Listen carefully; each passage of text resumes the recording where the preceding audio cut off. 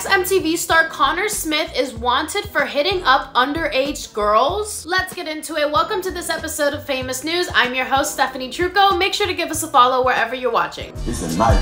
Oh no! You still didn't like me. You shot me. Just send the location. I'm number one. My calling is to be the leader of the free world. Connor Smith, an ex-MTV star from the show Are You the One, is once again being accused of trying to engage in sexual acts with minors. And now the cops are looking for him. The ex-reality show contestant is now wanted in the state of Illinois, where the Lake County Sheriff's Office says that they've issued a warrant for his arrest on suspicion of trying to meet a child for a sexual encounter. According to LCSO, Smith interacted with an undercover detective online for the past several weeks, thinking the cop was a girl under the age of 15, and allegedly sending sexual explicit photos of himself. Smith is accused of driving to a rendezvous point on February 9th, where he allegedly scheduled to pick up the teen. And at this point, the sheriff's office says that the officers moved in to apprehend him. However, Smith successfully fled in his pickup truck. So not only is he doing the most disgusting thing ever, he also got away. Please stop it right now. Possible felonies are now traveling to meet a minor,